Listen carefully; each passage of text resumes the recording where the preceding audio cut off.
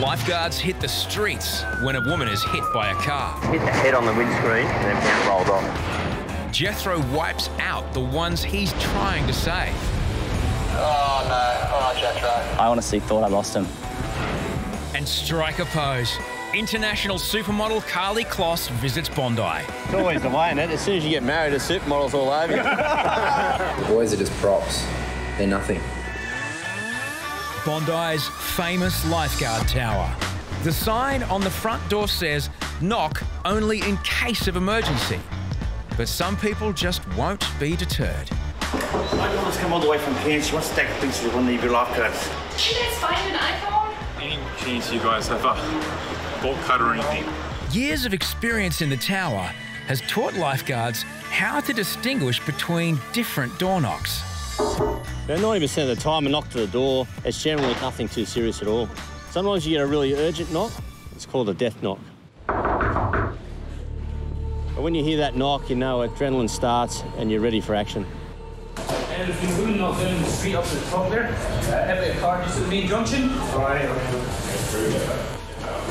Yeah, Bondi Central Lifeguards. I need someone back to the tower. There's something happened over the road that's been a major accident. The report was that a lady had been hit by a car up on Cairn Parade. Yeah, my name money is, I'm going to see Fib and Oxy. Yeah, I'm coming up now, mate. Details are patchy, but lifeguards must prepare for the worst. I didn't know what to think. It's like Naja was a full-on accident. How far down, you know? It's up on the junction of the road. We see their cops. Oh, yeah, right. We're probably thinking like major blood loss or broken parts of some sort. Serious trauma is a job for the paramedics. But in this case, lifeguards are the nearest medical response team. We're lifeguards. We're not trained to attend road accidents. We don't even wear shoes. Barefoot and out of their comfort zone, Hoppo and Corey arrive at Bondi's busy main road to assess the situation. You're all right. You hold that part. Yeah, that's it.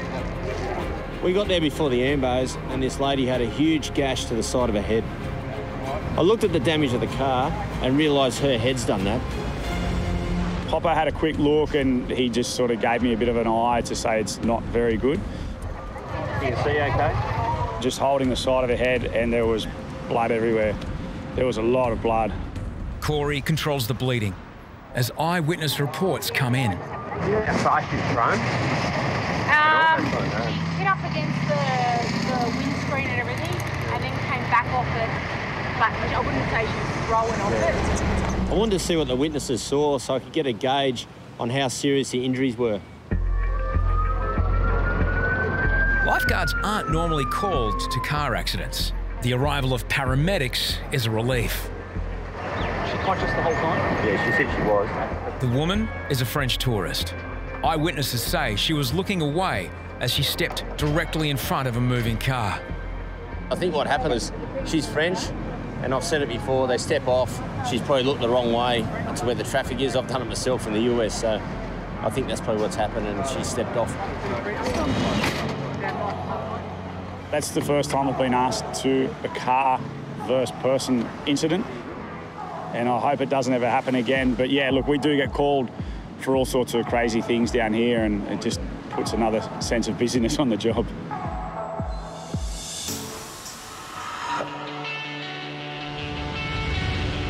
Trainees are the apprentices of the Bondi Lifeguard Service. Like all apprentices, they must learn their trade before they can go it alone. Last season, Jethro was promoted to a full-time lifeguard position. Mate, I'm stoked. It's my third summer on the beach now, seasonal lifeguard, and this summer's going to be bigger than ever. It's kicking off already. It's the first busy day of the season. I'm ready to go. Yeah, Jethro's really grown up. He's even got himself a girlfriend. Mid-season, and Jethro's golden run hits a very rough patch.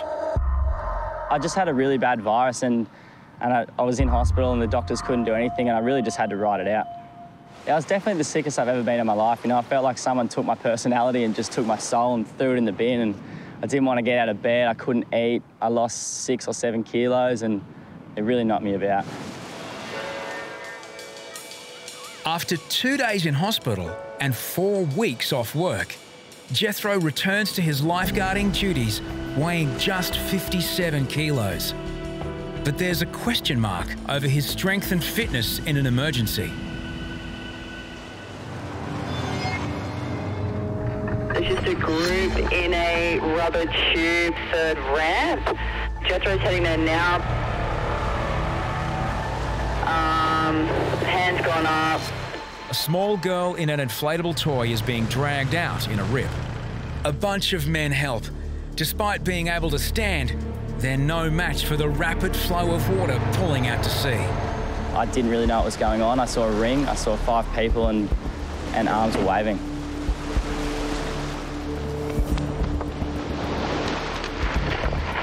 When you're bouncing on a sandbank, whether it be 10 metres, 20 metres, 5 metres, it feels like you've just started a 1,500 metre race on a track and it goes forever. It's like slow-mo and you can just see the patients going down in front of you. It's the worst feeling ever. When Jethro finally reaches the group, they've moved into deeper water. So I could see that there was 2 Asian gentlemen and a young daughter, and obviously the one that was in the deepest trouble was the girl. You all right? Exhausted from paddling out, Jethro is caught off guard by a rogue wave. Oh, here we go, what's this?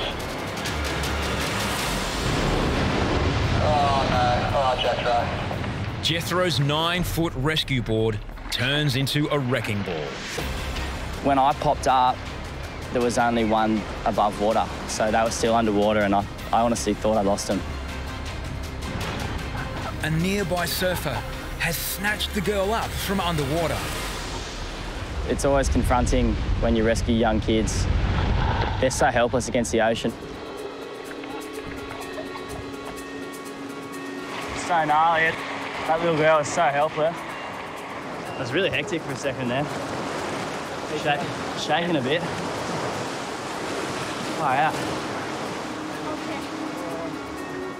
The reason why you got to be 100% fit and healthy down here as a lifeguard is because we're dealing with the ocean and it's always unpredictable.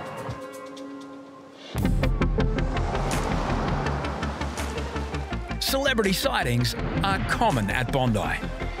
Mr. Bean, Zac Efron and Paris Hilton, who was accompanied at the time by her as yet unknown assistant, Kim Kardashian. Today, a major international model is coming, and she's ruffling feathers amongst the lifeguards. Yeah, we were kind of thinking, who is this? We found out that it was the international supermodel, Carly Kloss. Today, Vogue magazine have handpicked some off-duty lifeguards for the shoot. I said all our headshots are up on the Channel 10 site, so they went to that and picked the 4 faces out of the whole group. So I suppose we're the lucky 4 that got picked. Hoppo, for this one, I think, had to call up the pretty boys. Well, obviously they left Jess and I out of it. Making the cut, starstruck trainee Tommy. She's the nicest celebrity, yeah, for her fame and stuff and how beautiful she is. She's really nice. Not all the lifeguards share the excitement. They're just extras. They're nothing. Oh, the guys who don't get picked are probably up there bagging the shit out of us. They're absolutely nothing. They're just props. Yeah, we all couldn't work out why Tommy got a start. You know, it's first year as a trainee and, I don't know, it must have been his hairdo. She did say that she wanted to be next to you because your hair were very similar. Too short. I was pretty gutted. I went and got a special haircut for the shoot and I don't think it worked for Vogue.